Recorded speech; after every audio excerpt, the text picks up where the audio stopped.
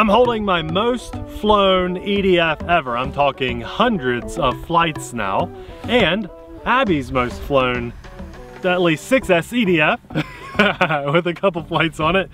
This is the Viper and the Habu. And with the brand new release of this Habu 6S, there are a lot of questions floating around already. And so I thought I'd answer some of those questions about this jet and compare it, because it's very comparable to the very awesome 70mm Viper. For a long time, this was marketed as the world's best first 6S jet.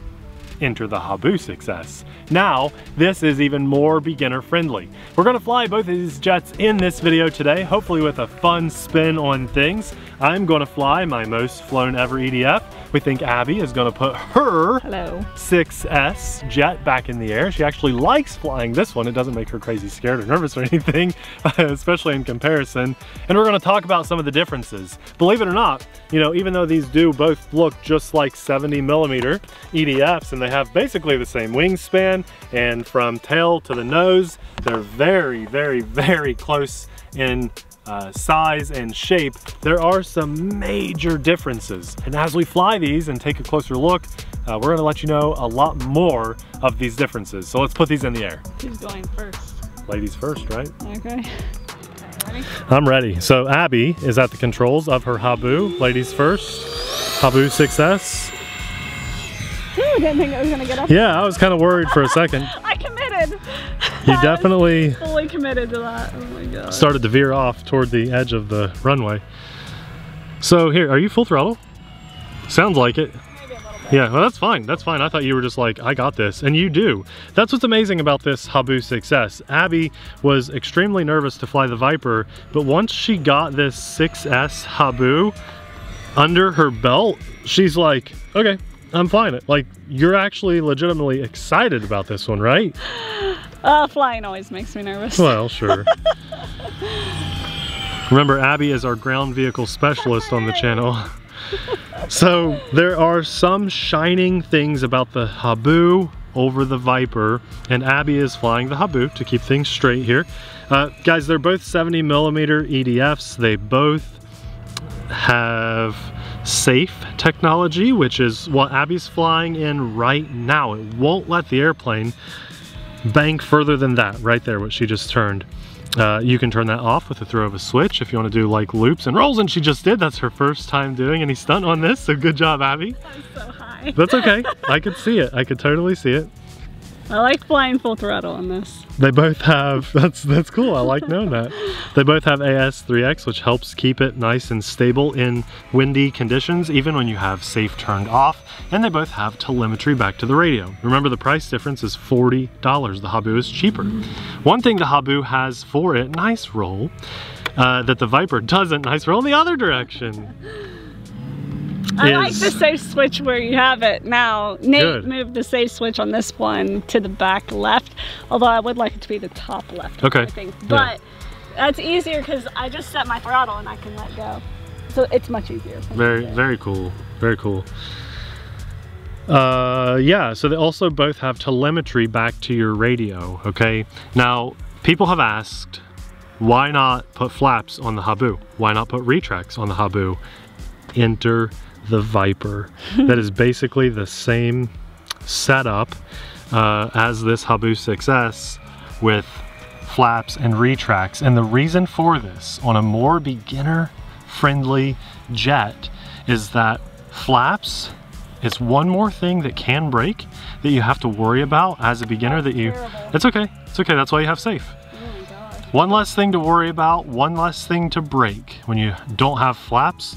Now, you know, flaps would be nice, but that's from a more... Why didn't I loop on this? I've never looped on a jet, so I don't know why I'm struggling. You'll get it. You'll get it. Just keep practicing while I talk about these things. That's your goal. I don't know. I don't know why I'm struggling. The biggest... I think maybe it's because I'm starting full throttle, so I don't know. Okay, you'll get it. Nose down, dive back. That was just your throttle. And then the retractable landing gear. The fact that this doesn't have retracts is a huge bonus for this because it increases the durability of those landing gear. Now, an added bonus talking about that landing gear. And Abby, that's a good loop. Safe on. You got it. You had it. You had it. You'll get it. You just... So the roll rate is high and the wings are shorter than most airplanes. Yeah, get it closer. And I kind of lost orientation there. I could tell. I could tell. Okay, that's enough loops. That's okay. You're doing great. I gotta get it back down now. You can actually... I'm like a million feet You're really high up there, yeah, but you're doing good. The Habu not having the retractable landing gear means that you can just snap those landing gear right off of the bottom. You can take them off and do hand launch and belly landings to those of you that are really committed to tall grass. But if you have semi-tall grass or semi-short grass, but maybe not like golf course quality, they actually make optional wheels you can put on this. Cost a little bit more, of course. We'll have them linked in the description box below though. Bigger wheels that'll allow you to... Well, we both had to look away for just a second there because someone wanted to just say something to us really fast. But the landing gear you can put the bigger wheels on, and then you can take off from slightly taller grass. So there's a lot of options. Okay, I gotta land it. Now the nice thing too, Abby, you just have that 5-minute timer going off, but this can let you know you have a low battery with telemetry. So not just your timer, we know you're gonna have a low battery when that alarm goes off. Now what Abby's doing is she's flying down as far as possible. She's lining up her approach to the runway. And then what she'll do when she gets in is just slowly bleed off some speed. When she lands this, I'm gonna fly the Viper for you guys. You got it, Abby. Nicely done, my goodness. That was sheer perfection again. I can't believe you did that. You just like whipped that around. Yeah, you're good, you're facing us mostly. Yeah. Yeah, like back angled toward us. That was awesome. What do we call that, Tokyo Drift the last time? I didn't mean to. This thing comes in hot, and that takes a lot of getting used to. So the Habu has a lot more going for it for the average beginner. Durability increase. Also, guys, we haven't really talked about this in our videos, but this will fly on a 4S battery or a 6S battery, which means if you want to save money and not fly quite as fast, you can buy a much cheaper 4S battery than the 6S batteries that are required in the Viper. Abby, you ready to film me on the Viper? Ready, I was waiting for you to stop talking. Okay, let's go. Now they both have a steerable nose wheel, okay? Which is why Abby was able to do those donuts. I see you waving there. But the benefit of the Viper, it used to be the most beginner friendly, right? But it's now slightly more advanced. So one benefit that you'll have with this is you're gonna get a much faster takeoff. And I'll try to demonstrate that here with full flaps on. Are you ready, Abby? Ready. I don't even think I have safe on this right now. There, much faster takeoff. I absolutely love this Viper. It truly is one of my favorite, most predictable things to fly. I'm getting close to 300 flights on this. It is very, very heavily flown. This is the original Viper. This one actually doesn't have telemetry because it's the original, but the one they sell now does. And landing gear, they might all three be stuck down. They work. So I've been hard on this landing gear. They sometimes work and sometimes don't. That's part of the downside of retractable landing gear. Did I get all three of those to go up? Or no? I think they are. No, they're all down. No. Am I throwing the wrong switch? Who knows? Who knows? I'm not having any luck with those landing gear. It could be on a different switch. I don't know. There's literally a TikTok video of us having fun with that switch. You missed it. So that's a downside, but I will never badmouth this Viper because I love it so much. You know what, though, you could fix over that. 100 miles an hour. Now, I think your Habu, Abby, and as far as flight performance goes, I believe you have a lot more rudder authority on the Habu than I do on my Viper. Now, maybe I haven't messed with the rudder very much. I've been able to do those snap rolls on the one flight I had on your Habu. Yeah. Now, I'll say this, talking about the Viper, if you're interested in a super high performance EDF, you have more money and a little bit more skill or confidence, the Viper 90mm, in my opinion, has the best rudder authority of them all. There, I just got the front wheel to go up. Yeah, they're having issues today because normally I can get all three. You guys, how long have you had this plane? It's over 2 years. Yeah, I know. Over I'm 2 telling you, 300 years. flights. Yeah, like. Look at that. The front wheel is up. I got it up. But your back two aren't. Okay, I got them to come down. It's okay. I'm going to leave them all three down because I don't want any of them to get stuck up. Let's do a full throttle pass and then we'll just have a little bit of fun with this. And we have a little treat we're going to try to pull off at the end of this video for you guys. So stick around. After I land, we're going to do something we've probably never done on the channel before. Honestly, it's worthy of its own video, but here you go. That's a full throttle pass. You have a slightly larger battery bay in the Habu, being that this highest recommended that I'd fly on is like a 3200 to 4000 milliamp battery, and I've got a 3200 in there now. Let's do my favorite thing with this and your favorite thing with this before we land it. Spaceship mode. Spaceship mode. Activate. Engage. I've climbed a little bit because I was going so fast. Spaceship mode is full flaps, and we love it because when it's coming toward you, it looks, because they're like vertical down, it looks like a spaceship coming in for a landing. The mothership. Yeah, it's pretty amazing. I love both of these jets. I absolutely love them both. And if you're like on the fence, or we actually have some people talking about this stuff in the comments of our videos. Yeah, I had someone ask me on Instagram Reels which one they should buy. If you have a little bit more skill and a little bit more confidence in your flying ability, the Viper is the one to buy. But if you're very much a beginner and you've never flown 6S before, that was pretty nice, wasn't it? That was pretty nice. Do a 360. Let's see. Can I do a Tokyo drift? Here we go. It was only a 180. Can I get it? Nope. I don't have enough speed. You do win the Tokyo drift slide. I don't know. Who had the better landing? Leave it in the comments. Ooh. The better landing. Okay, guys, we have a really sweet surprise in mind for you. Stick around. We'll continue to talk about some of these differences.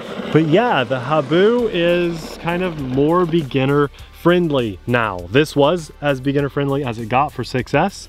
Now we have the Habu. Alan, our buddy, just picked up a Habu, and it'll be his first 6S jet. I'm excited. It'll be linked down in the description box below for you guys to check out. Both of these and everything we're flying on will be linked down there for you. Okay, ta-da! Here's the surprise. We are gonna try to fly together.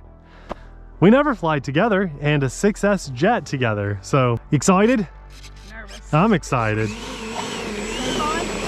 Safe is on. Which way you want to take off? Into the sun? What do you guys think? Hold on, don't take off yet. Let's park these beauties together. This is so awesome. Abby and I are about to fly 2 6S jets together. We've never done this. Never, no. Maybe never any jet. I am gonna follow you. Super nervous. Well, you shouldn't be. You're good. I'm not gonna do flaps so I can try to... You're responsible for any crash that could happen. Sure. Ready? Yeah. Oh my gosh, look at us go. That was beautiful. You're already ahead of me. No, I'm not. I backed off the throttle some. Which way are you going?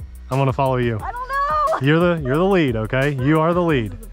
No, it's not. We've established you're the lead, and I am just gonna keep up with you. The lower you can fly, the better, because this is a GoPro. And GoPro ain't no good for airplanes. Oh, this is awesome. Oh, you okay? I'm a stalling monopod. Oh, stupid monopod. I'm gonna catch up to you here. We're gonna get these together. I'm flying in safe just so I can also glance ahead at Abby's jet. Since she's the leader, I have to be able to look away from mine, you know, long enough to catch up to her. So safe is good for formation flying or just flying together. If you can, get us in a nice low pass, and I'll stick right with you. Get in as low as you can, because right now they're just little dots out there. Look at that. That's amazing. Look at us go. I'm so happy. I know. I'm so happy. This is kind of contagious. It's so awesome. We're flying 2 super powerful 100-mile-an-hour 6S jets together. Look at that. Look at that. The profile. Are you full throttle cranking it? Because I am. Whoa! That's so amazing. Can we roll them together? Oh no. Okay, all right, that's fine, that's fine. You can do your own just the thing. fact that we're together. Let's not push our luck today. How about that? Every day we push our luck. Yeah. We fly an RC plane. Want me to full throttle? Full throttle, get in a little low if you can. And I'm right behind you. Oh, I think you're a little faster. Could be the battery, I don't know, but I feel like you're definitely faster. I was a little farther away, but. So yours screams a little louder. You have a 10-bladed fan or prop in there. I have a 12-bladed prop, which is part of the reason yours is a little bit louder. Mine has that more realistic EDF, or well, just jet sound, turbine sound. I'm gonna come in a little lower for everybody just because. Nice, Abby. Nice pass. Just as far as this GoPro goes, I want everyone to see a nice low pass. So as you're flying up there, I want to see what this looks like if I get in really close. Please don't hit me. No, no, not that close, not that close. How's the GoPro action, guys? Could we do more videos like this? Would you like to see me and Abby? All this is specs. Well, would you like us to see us flying together more like this, or no? I mean, I can try to crop in some when I'm editing, but hey, we're trying. That's why we do our big camera setup that we have on the channel, so we can get you guys a better view. But we thought this would be fun just to try it. We're flying 26S jets together. Why don't I think about landing? That's cool, isn't it? It looks great. I hope I can get a crop in on this just so you guys can actually see it. I really hope there's something, because this is the best. This is like the most fun I've ever had. Didn't we fly the F-15 and the F-16 together, or was that separate? That was separate, I think. I don't know that we ever flew together. We flew something. The day we saw the actual jets fly by? Yeah. Did we fly together then? Maybe. Oh my gosh. It's fine, it's fine. You're the leader, which means you always stay true to your path. And I don't have a path. Well, yeah. The path of least resistance. Isn't that all of our paths in life? Okay, let's bring it in nice and low and slow. And I gotta think about landing. Me too. I'll just follow you. Landing first? I really should, because I have a shorter flight time. All right, well, land on this pass. Okay, I'm gonna bring it in on this pass, and then it's Abby. So I'm gonna focus on landing now, and then Abby will bring it in. And as we do, I want to say massive thanks to God for getting us out here flying together. Also, a huge thanks to our Patreon supporters for everything you guys do. I just wanted to say that before we land. I'm going to land mine now. You guys are so awesome.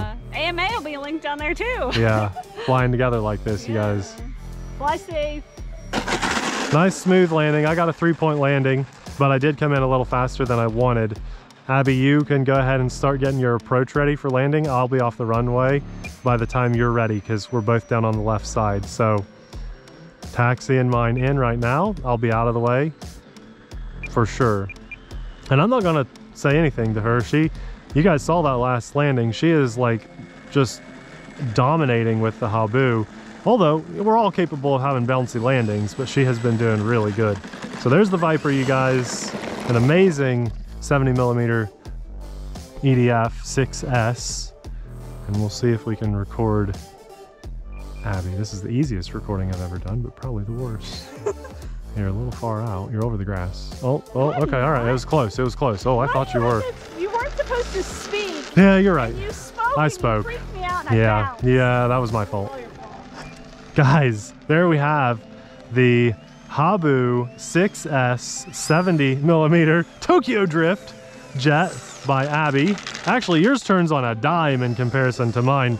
And then we have my Viper 70mm. These together are absolutely amazing. If you're looking at 6S jets, there's your first one. There's your second one. Nice job. They're both linked in the description box below. I hope I answered some questions for you guys and just helped you decide which jet is best for you. If this looked like fun and you want to get into the RC hobby, but you don't want to get into something that goes 100 miles an hour as your first thing, which is what I highly recommend, let us know in the comments. We'll get a discussion going and I'll make a strong recommendation for you. Just let us know what your budget is. Guys, thanks a lot for watching. We'll see you in the next video. Bye.